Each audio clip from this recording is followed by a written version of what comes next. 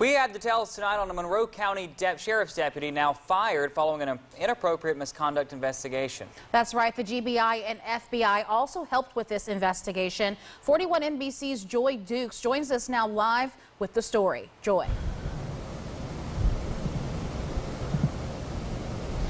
Shelby Tucker, they say it all started here while former Deputy William Miller was doing his regular rounds on duty. He pulled a woman over for a DUI and methamphetamine possession. That's when he told her that he might be able to make it go away if she did something for him first.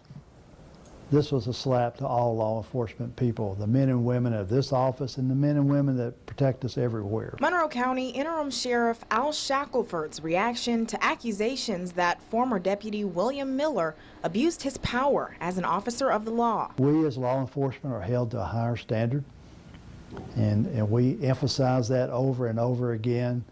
We emphasize doing the right thing, treating everybody with dignity and respect. A misconduct investigation into Miller's interaction with a woman he'd arrested in July revealed that he'd offered her help with her charges in exchange for sexual favors. We did the internal investigation, but we turned the criminal investigation over to the Georgia Bureau of Investigation and the FBI, because it is an oath of office issue. He was placed on administrative leave. The investigation that started August 24th showed Sheriff Shackelford a different side of the deputy he thought he knew. Our dealings with him here were very professional, so without a doubt, we were in shock. The biggest piece of evidence in the case was a recorded conversation between Miller and the woman. Our internal affairs people met with Ms. Roberts that night, listened to the audio, took a statement from her, and found some evidence of a beer that was offered to her. Miller was fired Thursday and taken into custody for violation of oath of office.